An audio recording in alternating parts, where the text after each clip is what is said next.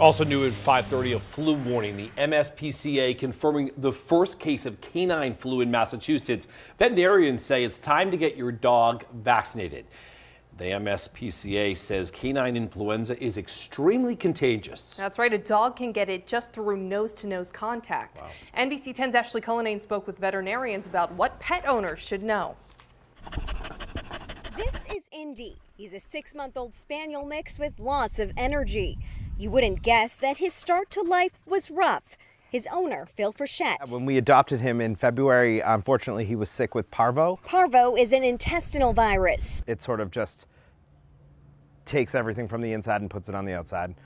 So he wasn't able to keep any food down, and he wasn't able to keep any food in, and he wasn't able to stay hydrated. Dozens of sleepless nights and nearly $10,000 in veterinary bills later, Indy's back. Clean bill of health and back to normal, and super healthy puppy. He's going to have a nice long life without any complications. But not every dog gets so lucky. Veterinarians at the MSPCA Angel in Boston say this month they treated the first case of the canine flu in the state. What's different about canine influenza from like kennel cough, which a lot of people have had their dogs have, if they just cough for a few days, is that it's very contagious. So just nose-to-nose contacts like at the dog park or even, walking down the street. It can take 2 weeks for dogs to show symptoms. So the potential for having a lot of dogs getting ill is high. Veterinarians say most dogs will survive, though like humans, puppies and older dogs are more at risk.